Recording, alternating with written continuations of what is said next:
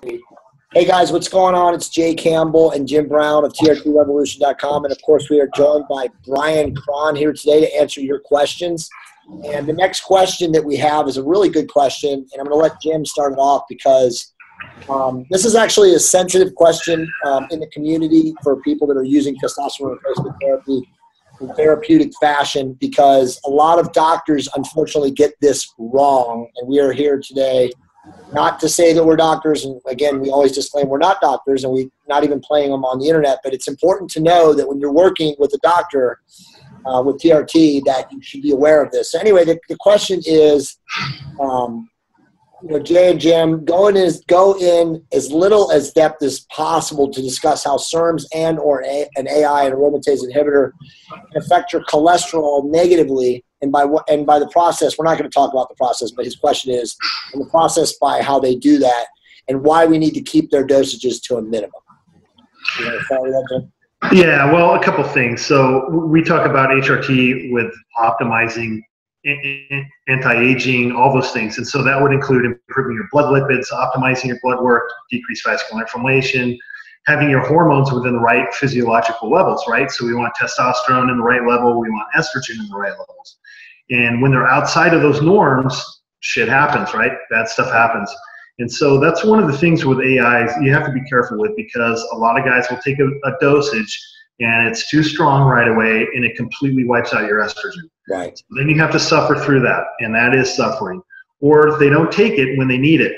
But whenever you take an anti-estrogen, there's going to be a cost for it. And almost universally, not everyone, but almost universally, we see a negative reaction to blood lipids, meaning either cholesterol goes up, HDL goes down, LDLs go up. That's not everybody, but I would say universally that's a concern. So the goal is to use just amount of anti-estrogen as you need, if you need it, right, to keep you within the normal, the physiological range that you are symptom-free, being within not too low of estrogen, not too high of estrogen. And again, if you're reducing that dose and taking as minimally as possible, then you're reducing the exposure to your blood lipids. So it's a balancing act. And the physicians that we like, or the physicians that we prefer to work with, are guys who will start out therapy and not just blatantly prescribe a dosage of AI and say, see you in 6 weeks. Right. Typically, it's a start on your testosterone therapy. We'll see you in 3 to 4 weeks to see what happens with your blood. We're going to check testosterone. We're going to check estrogen again, and then treat the estrogen if needed. Well said. Very, very well said. I'll just add, and then Brian, feel free to jump in here in a second, but I'll just add, it's very, very important that when you start TRT with a licensed and hopefully very progressive physician, whomever she or he may be, that they do not initiate any medications or chemicals or compounds into your bloodstream other than the primary one, which is obviously testosterone. Okay, because until you establish a medical / clinical need for the additional compounds, meaning an aromatase inhibitor potentially to suppress estrogen, a SERM, which is a selective estrogen receptor modulator to also potentially modulate estrogen, you don't need them started until you do. And what I mean by that, Jim already hit the nail on the head, is blood work has to prove a clinical need. So when you start TRT, and unfortunately we see this happen far too often, many doctors will just gunshot start you on testosterone and an AI and possibly HCG and other things that are basically, disrupting the homeostatic mechanism that your central nervous system and obviously your endocrine system has due to all those chemicals being inserted at the one time. So how do you control variables? Well, you can't.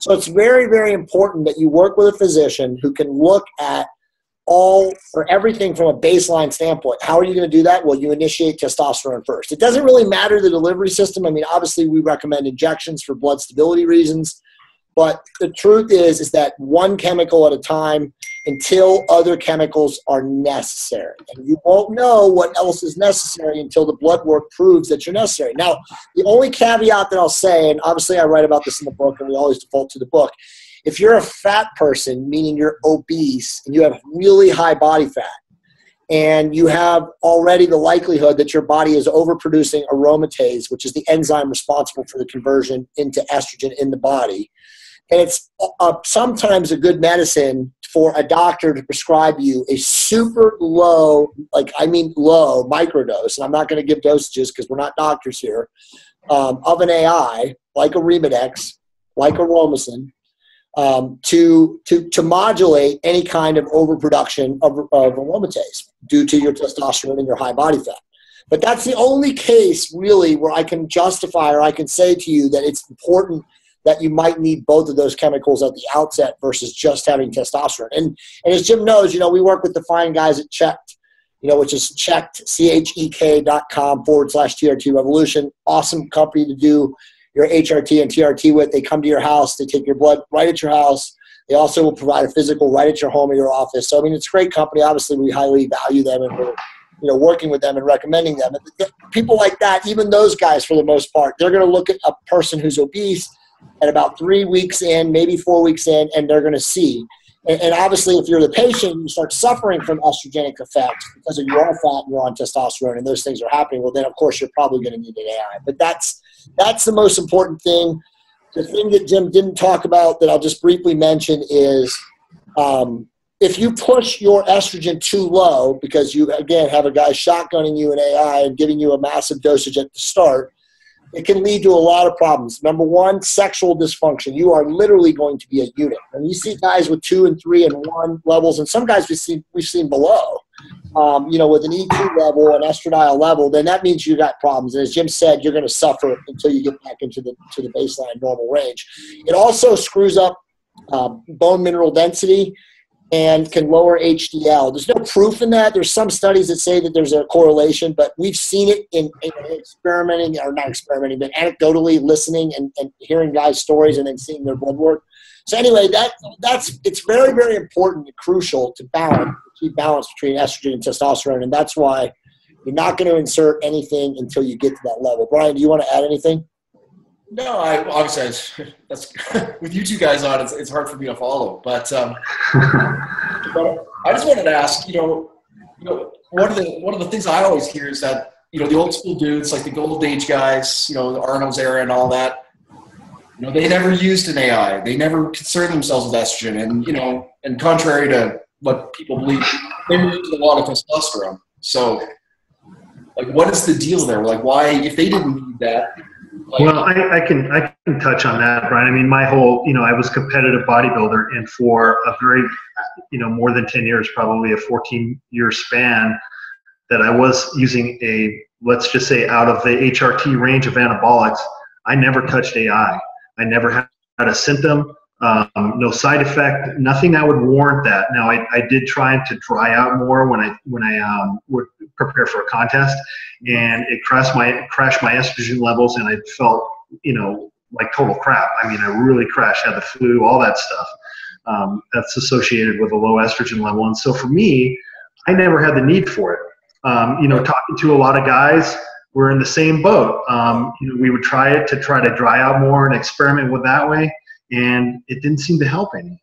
And so for a lot of people, I don't think that everybody has to be on it. And of course, we're talking about testosterone that was in a very high range, and then an estrogen that was in a high range, but relative to the testosterone, wasn't an issue. Right. For me now, being on hormone replacement, legit hormone replacement therapy levels, for the past 6-7 years, I don't have a need for AI.